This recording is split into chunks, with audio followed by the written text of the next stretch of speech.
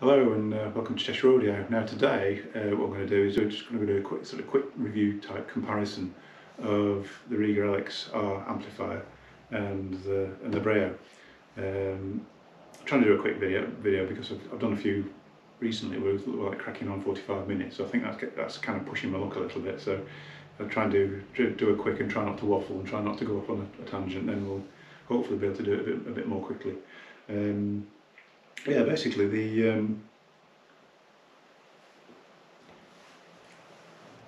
Brio was always their sort of budget amplifier. I mean, going right back from probably about 1984, I'm guessing. I'll probably put the right figure down the bottom of here because I'm just taking a wild guess. 84, 85, I think the first Brio came out, which was a big clamshell one they used to do. Still going. There's a lot of them still out there actually. Really good little amplifier. Bit of a giant killer. And this is sort of latest incarnation. There's probably about 5 versions of the Brio from back then, really, probably 5 or 6 certainly. The last 2 have been half width, and it's sort of advanced. It's got much more refined than it used to be, and it's got driving capabilities increased to the point of, you might say, well, why would you want anything better than this, really? Because it does. It's got all the signs of a sort of higher end amplifier, that it drives speakers at low volumes. It'll drive quite difficult speakers at low volumes, which is usually a sign of being properly designed, in that with a speaker the impedance isn't static, it moves around, and quite often at the bass end of a speaker the impedance will fall. And when they talk about a speaker being difficult to drive, it's because there'll be big swings of impedance. And if an amplifier is designed just to drive at 8 ohms and give a really spectacular wattage figure at that point, so perhaps it's 8 ohms, 100 watts, quite often if they're designed like that, you'll find that the power actually drop off. If the impedance drops, the power drops off, because they've concentrated all their energy into making it 100 watts just to get that figure, 100 watts at 8 ohms. And what an amplifier needs to do to drive speakers properly is actually to increase the wattage as the impedance drops. And a perfect amplifier would be, say it was 100 watts at 8 ohms, it would have to be 200 watts at 4 ohms, 400 watts at 2 ohms, 800 watts at 1 ohm, possibly 1600 watts at half an ohm. I mean, it has been done. I mean, Crow used to produce amplifiers that did that. It would be a big American brand, but they would be sort of the size of this table with big carrying handles on, and run stinking hot. You know, you could actually heat your room with them, and that was to have a 100 watt amplifier that was a perfect amplifier. Obviously, you can't do that because most people don't want an amplifier the size of a coffee table, the size of a coffee table.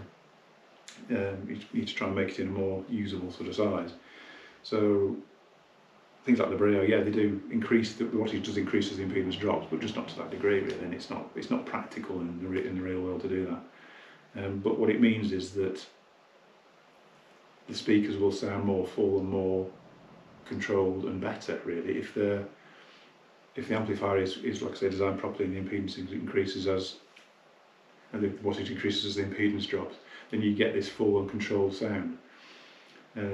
What the Brio is good at doing, which also its competition don't do very well, is keeping a grip of speakers even at quite low volumes, which is a sign of a really good design, to be fair. Because most amplifiers have a sweet spot. You'll find that if you listen to your amplifier, you'll find it sounds okay. Oh no, it sounds brilliant. And quite often, with more mainstream brands, they just start to sound brilliant to the point where they're really a little bit too loud. Whereas the Brio, lower to medium volumes, it still sounds full, it's still driving the speakers, and it's still sounding really sort of enjoyable. It doesn't sort of drop into a blandness. So you might say, well, why do I need anything better than the Brio? Because you're talking about the Brio as it's the best thing ever made, and it is for its money. It's astonishing, really. I don't know how they do it. The LXR is kind of a Brio, but on a big scale. It sounds like a big Brio. It's got a much bigger sound stage. It goes deeper in the bass. It's got more detail in the treble, but it's got that same character. It's got that same warm, valve-like quality that Rega amps have always had. And I think the guys at Rega are quite into valves. Actually, I'm surprised they haven't produced a valve amp. And they do they almost try and ape that sort of feel of that really cosy, sort of warm, sort of cosy feeling that you get from valve amps. The Regas have sort of got that feeling. And the LXR, like I say, has got more of it, and you'll find with the LXR you can go even lower in the volume, barely idling, and it still sounds full and engaging. But everything on a bigger scale, and it'll drive even more difficult speakers. You can put this into some crazy stuff, and it still drives. So it's really, in some ways, my favourite amp in the range, as an all-rounder, is the LXR. Funny enough, the Illicit is a better amplifier. The next model up, the Illicit is a better amplifier. But there's so much about this that I like. I would tend to spec this over an Illicit sometimes.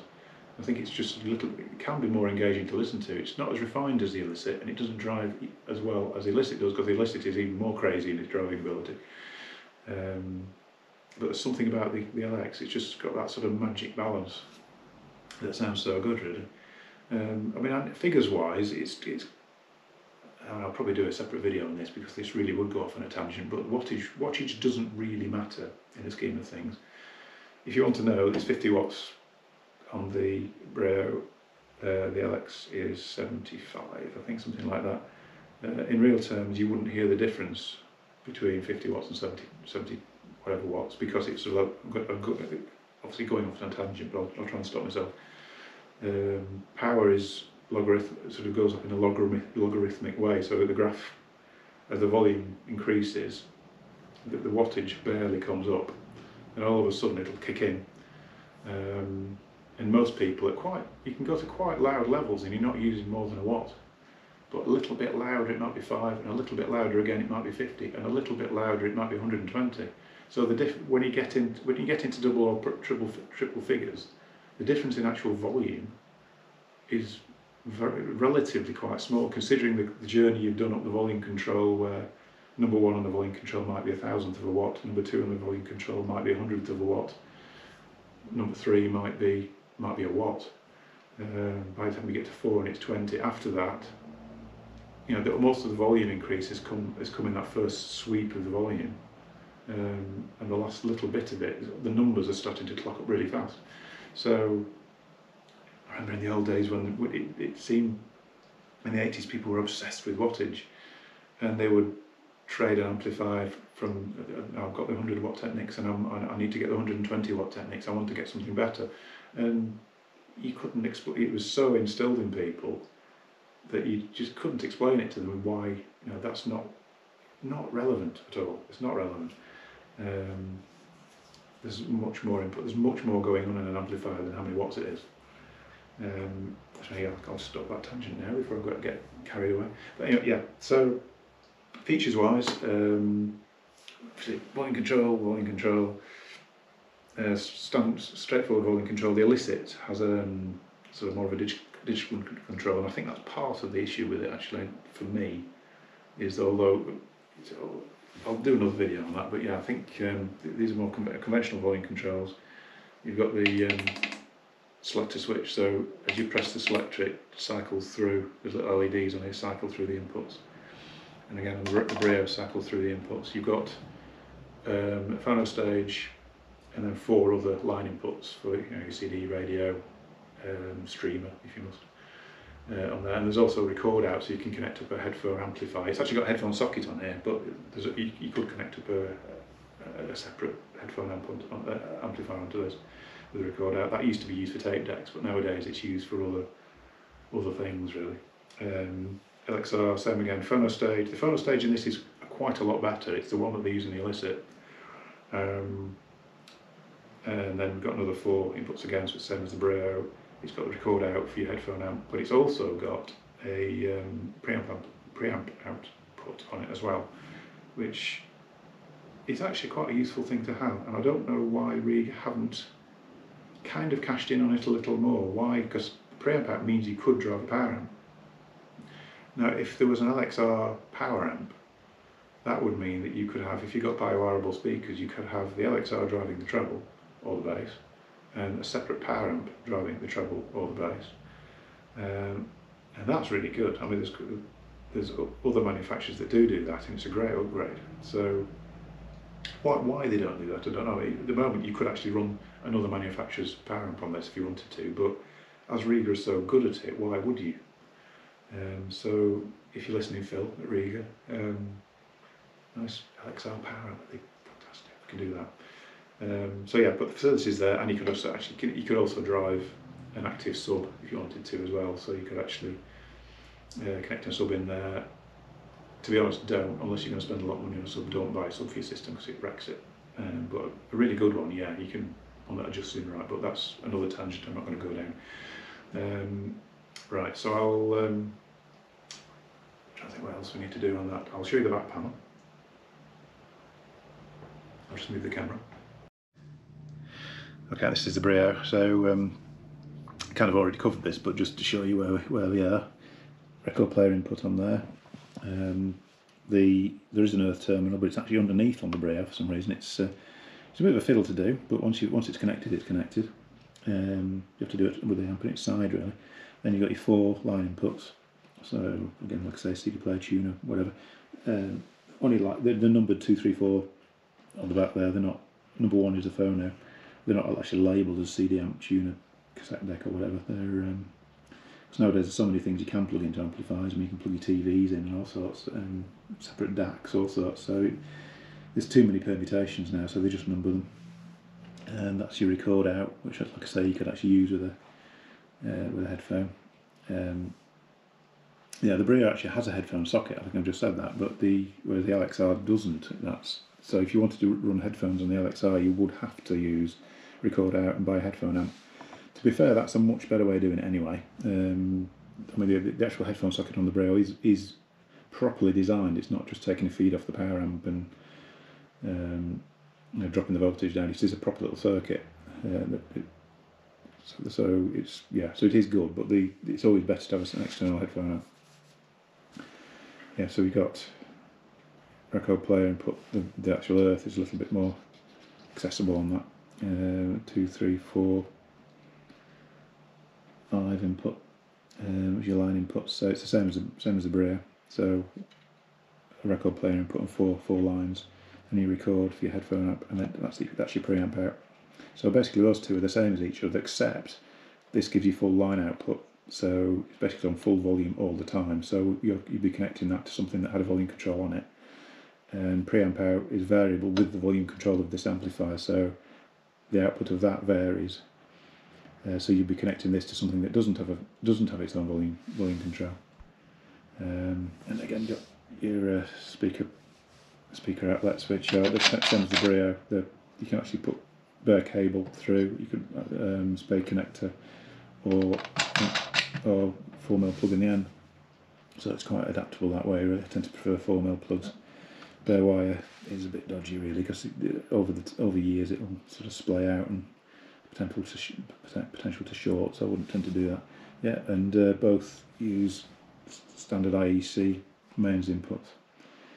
That's it really for the back panel. Both come with remote, which gives you volume and sort of input select, and both of the remotes have. I should have got one out to show you actually, but it's just a basic remote. Both have functions for CD as well, so you can actually run their CD players, which are the Apollo and the Saturn, and they're probably the ISIS as well, the big one that they do. Probably I think it's on the same RC code, so it'll run off that. That's that, I think, really. Let's put the camera back. Okay, so that's the Brio and the LXR. I'll just do a short clip at the end of this showing you them plugged in and how what the lights look like when it's plugged in, really, just so you can see them. But yeah, that's the two. I mean, really, they haven't really got any competition at their prices. I mean, there's nothing between the Brio and the LXR, which is, well, there's nothing cheap, sort of around the price of the LXR or cheaper that is better than the Brio. In my mind, I've tried loads and loads of amplifiers, and the Brio is so good at the money. I just can't find anything else. There's things that sort of beat it in certain respects, but overall, the Brio kind of seems to have the best balance of everything, and the Elex is kind of the same, but on a bigger scale. I think after there's only real competition. There's only really competition for Rega amplifiers when you get up to the sort of £1,500–2,000 mark. Yeah, the Illicit, there's a few competitors for it, and you might prefer, say, a Sub 21. You might prefer an Exposure. There's various things out there which are sort of in the same sort of area as I think with the Athos, with this sort of £3,000 amplifier they do. That's another one that's very much on its own. There's not an awful lot of competition for it. Perhaps a Sub 21 SE, possibly the name Nate, but I've sold Athoses to people who had name Nates. So you know, the Super Nate, not the name Nate. So I don't know really. It's sort of, but certainly at this level, there's no competition. I mean, it's partly because a lot of the competition have sort of superfluous features, and they'll have built-in DACs, they'll have Bluetooth. The Regas don't have any of that because they're designed to be as good a sound for the money as you can at the price. And you do that by taking out all the superfluous is probably a bit unfair, because if you want Bluetooth, you know, or if you want a DAC, it's not superfluous, but it's always better to do that as a separate thing anyway. There's, like, Hi-Fi make a really good Bluetooth receiver, which you could plug into this. If it was inbuilt, it'd be mediocre and it'd be affecting the rest of the amplifiers. So, and you'd be paying for it even if you didn't need it. Inbuilt DACs, I have a similar feeling about that really. They tend not to be that great, the inbuilt DACs. You're paying for something that you may or may not be going to use, and it interferes with the rest of the amplifier, so why would you do it? So it's better to be able to buy the bare bones amplifier and then just add in the bits that you want. And Rega has sort of stepped by that. A lot of other quite specialist manufacturers seem to be moving away from that, and I think that's a shame. I really do. But anyway, Rega amplifiers, there you go. I will do another. I'll sort of work my way up the range, because I've got an Illicit and I've got an Athos, so I'll do comparisons between those as well. Yeah, if you want to listen to these two, give me a call at the shop. You can put them in the demo rooms. You can take one home for the weekend if you want. Just give us a call. Hope you like the video. Hopefully a bit shorter than usual, and hopefully I haven't gone off on too many tangents. But anyway, that's me, I suppose.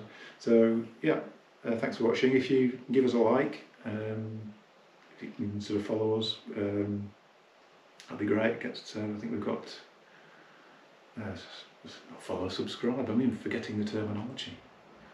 Yeah, if you can subscribe, that'd be great. I don't really know what subscribers is up to now, but it surprises me every time I look at it. It seems to be growing quite quickly. So yeah, if you can do that, that'd be brilliant. Any suggestions as to other videos to do, just stick them in comments, or email me at the shop, which is, I'll put that at the end, mail at Cheshire Audio, or give us a call, and I'll put the phone number at the end if you've got any suggestions of videos to do, because I'm not running out of ideas, but any suggestions would be good, because just in case I'm missing something, which I probably am. I tend to miss things. That's it. Thank you very much, and see you in a future video.